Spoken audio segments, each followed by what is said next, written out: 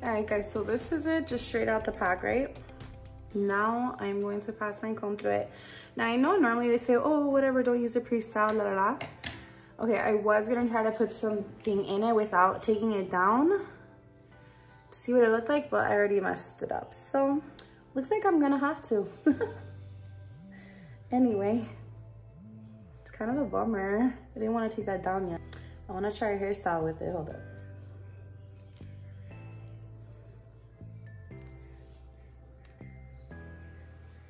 Okay. So let me go ahead and undo this one and do it again, because this one did turn out a little cuter, like a little more oomphy. Now, this little pack of these, and I want to give it a go. So let's see what we do. What colors do you think? I think I want to do, I don't know. I kind of feel like blue and pink, but it just broke on me. Oh my God, these are from Walmart, and I guess they're like super ghetto or something because it just broke apart on me. So just be aware of that if you go buy these at Walmart. Can you hear that? They're breaking apart. Basically, these pieces are like coming apart in the pink one.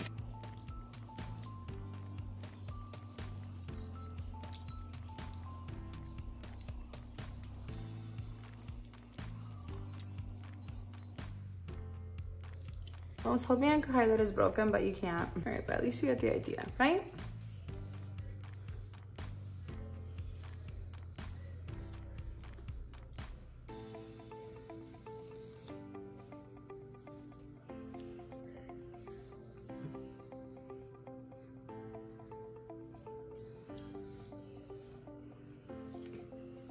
This is my first time trying a Zury wig, a Zury sis wig. It's kind of cool because it's a good experience, honestly. And I've heard, okay, Zury sis, if you're hearing this, don't feel offended. You know, sometimes we need to take criticism as a constructive thing. But I've heard a lot of criticism about Zury sis wigs that the construction isn't good. And from what I've seen, like in other review videos, it did really seem that way. But I guess this one is one of the better ones. So I got lucky. It's beautiful. Now I know I'm just gonna get the regular ball ones because these things suck. And it's this one, by the way. So if you ever see them, now you know. Okay, so I took off the rubber bands. Now let's go ahead and brush it out better. I'm using my wide tooth comb. And I normally always spray down the wigs with some Got2b, but I'm gonna be doing a second review on another wig today. So I was just like, no, I'm just gonna try and see what it gives without spraying it down. Plus, this is one of those wigs that barely has lace, so those are like so annoying to spray down, honestly. All right, so you gotta make sure and play with the bangs to get them right.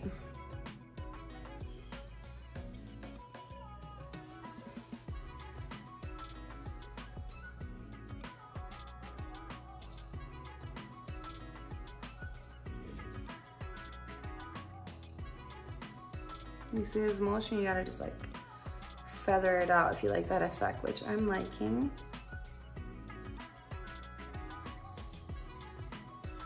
And I think the bang really frames my face well. I love this blue, oh my God. This blue is so pretty. Okay, so let's get into it. The texture of this hair it's definitely silky, it's not yucky, but it's not silky like Barbie doll hair, but maybe starting to lean towards that, but not there yet, okay? So that's what it is. I really like it. I feel like it's like a glueless vibe. I just played with the sides, how I told you, but the bangs covers it. It does have combs. I didn't put the combs in. If I really wanted to, I could spray it down the sides, but it feels secure enough where I feel good. I do have a wig grip on. It does look a little bit wiggy, and they're gonna know you're wearing a wig if you have this on, but it doesn't look like a clown, you know what I'm saying? It doesn't look Party City. I did already put foundation in the part, so as you can see, it looks pretty good. I don't think I need to put powder in it. And I'm not a fan of a super straight, perfect line because I normally don't use my hair like that anyway. I normally have it, you know, has some like natural imperfections. So I don't mind that. Even like these little wispy hairs, I feel like all of that just adds like a natural vibe. But I love the contrast in the hair. This blue is beautiful. Maybe this isn't the right blue shirt to wear with it, but I'll figure it out. This is definitely a look, something to, you know, wear for a specific outfit. It's not really an everyday in my opinion, but it's pretty, and I really didn't have to do anything here. I mean, I think it looks pretty good. You know, I could have made it more flatter, but I think it looks good. Let's see, is it big head friendly? I would say yes, it is. It definitely has a stretchy cap, so you should be able to put it on top of, like, you know, if you have a lot of hair, or if you just have a big head, you know, everyone has different sizes heads, then it should work out fine for you. It does feel secure just with the wig grip, so this is definitely a glueless solution, yeah. You could just put it on and go. It almost feels too quick, the video, but you know, it is what it is. This is what we're getting. Let me know what you think, if you're feeling it. Much love, bye.